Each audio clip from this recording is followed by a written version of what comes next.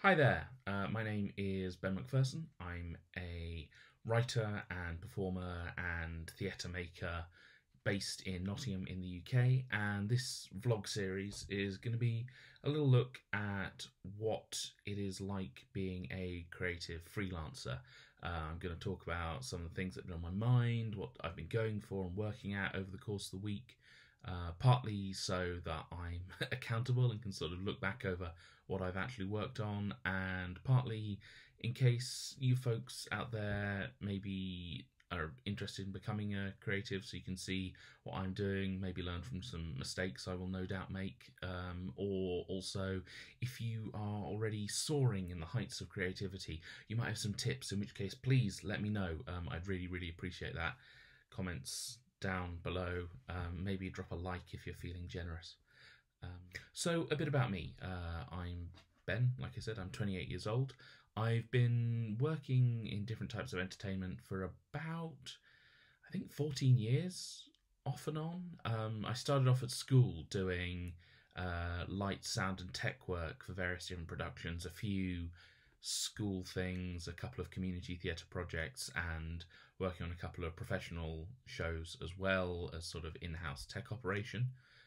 That was very cool, and whilst I was there I started to get the itch to actually perform myself. I can remember watching a version the school did of Les Miserables, and noticing first of all how the light bounced off one of the leading men's eyes, making them look particularly demonic, and secondly thinking, oh, that's not so hard, I could have a go at that. Of course, that stuff is hard, but the drive to actually have a go was still very true, and true to this day. I will turn my hand to most types of theatre work. When I came to the end of school, I was getting involved in stand-up comedy for the first time, doing a few local gigs. I can remember one time I was on a holiday up in Newcastle with my family, and a tiny little local gig was having a show, and I was very keen to keep doing that, so I paid for a train to take me back from Newcastle back into London, out to Chelmsford, which is where this gig was, and then back the following day to catch up with my family again. Sort of treating it like it was live at the Apollo or one of the big sort of gigs, thinking, oh, if I keep doing this, the work will keep coming in. And it was a lovely community of folks based in Chelmsford and Essex. But ultimately, it wasn't much in the way of career progression coming out of it. So I probably needn't have done the sort of 6-hour train journey, but we did it anyway, because that's what you do when you're enthusiastic about stuff. When I came to university, I got involved with improvisation, and improv theatre became the mainstay of my life for probably the next 5 years. Mixture of comedy, improv, sort of narrative and dramatic improv. I got involved with both the University Society and one of the local Nottingham groups called Miss Imp, which I'm still involved with to this day. Started learning as much as I could about improv, and at this time also doing a little bit of writing, trying to get some work put out on the university radio network, which I did, and was contributing to a sketch show pretty regularly there. I was also starting to write things for myself. When I finished university, I started looking around for work. I knew I wanted to be involved in the creative industries, making shows, performing, doing as much of that as I could, but I also needed to, pay for food and rent and not die in a ditch. So I took up a little job at one of the high street banks in the UK, and I've been doing a little bit of work experience with them over the summer and did a bit of sort of regular work. So I had a bit of experience going into it. And I remember I told myself I was going to only do this for 4 months. I was going to do it till Christmas. And then they offered me a full-time contract. So I said, okay, well, I'll do this for 2 years. And 2 years sort of flashed by, and we were approaching 5 years. And I was like, oh, I should probably think about actually getting out and getting on with what I want to be doing with my life. And then 5 years passed, and 6 years started approaching, and I made the decision to apply for voluntary redundancy when it got offered. So I sort of made myself jump, or pushed myself. I don't know. I pushed myself to jump out of the aeroplane of comfortable employment. Whilst this work was going on, I was still writing a lot, performing a lot, doing a mixture of plays, sketches, poetry, and I'd also written some solo character comedy plays for myself as well. And I'd taken one of those up to Edinburgh in 2017 and 2018, and I'd also done a few different local things with the other ones as well. I saw a little bit of success with these plays, lots of lovely things said by people who come to watch them. I was doing well with word of mouth about my shows, and so the trajectory of that was going along really nicely. I was also starting to teach the skills that I'd learned over the course of sort of 8 years of doing the work I'd been doing, so teaching a bit of writing, teaching some performance skills, and then also the sort of corporate applied elements of those as well, so using improv for communication, creativity, confidence, that sort of thing. So when I took the voluntary redundancy, I got a little bit of a payout which went towards savings I was already building up. I had made up in my mind that I was going to be ending my time with that bank, doing the normal 9 to 5 over the summer, thinking, you know what, when August comes around, you will leave, you will do a full run up at the Edinburgh Fringe Festival, working on promoting your show, building contacts, working on some other people's shows, trying to make as much of a noise about myself as I could.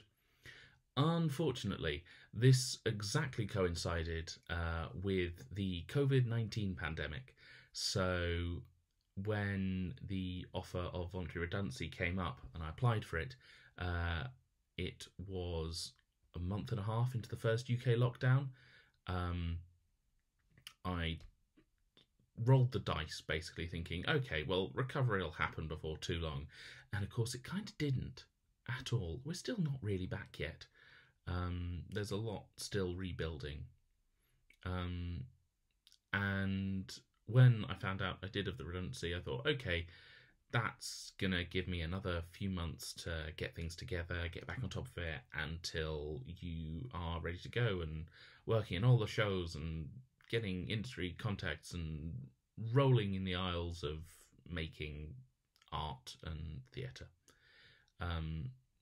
By the time I left in November 2020, we were heading into the second or maybe even third national lockdown in the UK.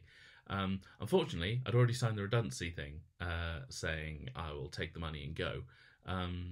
But in that time, I did start to work on more writing for myself, getting work that's sort of getting ready to share with people. And that was 9 months ago. And I've done a little bit of work since then, some really, really fun performing stuff, doing work for families and kids, working with some really lovely people. But again, the arts industry in the UK is still very much recovering. It was one of the most neglected industries out there, and it's tough, especially if you're sort of trying to make it for the first time, really. I was very lucky I was able to save up and build this sort of financial parachute that I'd hoped to sort of use, and by the time that money was running down, I would be sort of picking it up with a lot more work, and I'm learning that it's not quite as simple as that. I jumped with my assumptions, and fortunately the parachute is still there, but also I am learning more about the hustle of being a creative, and that's sort of partly what I'll be talking about in these vlogs. But that's where we are. It's the first week of August 2020, and I'm still working on it, and right now that's enough. What have I done this week? I have applied for the Playhouse Playwright program at the Oxford Playhouse, which is a really cool program that supports writers developing work in partnership with the Oxford Playhouse. They've got different workshops that run throughout the year. It's led by a really experienced dramaturgist, and you get to work pretty closely with a group of 6 people as it goes ahead, and I'm really hoping I get that because I think that'd be a fantastic experience, and I want to explore more with writing plays because I love live performance. I think that's where my big strength lies as a writer and a performer. I have also done a couple of planning sessions for a couple of contests I'm going for. There's the Owdyado Twisted Christmas project that I am going for, which is sort of looking for dark and twisted Christmas stories with sort of an Inside Number 9 Twilight Zone kind of feel, which sounds like a lot of fun. Inside Number 9 is one of my favourite TV shows, so very, very happy to have a chance at turning my hands to something like that. And then there is also the Bitter Pill Project, which is a podcast series working on making more little plays, and I'm sketching out some ideas for that.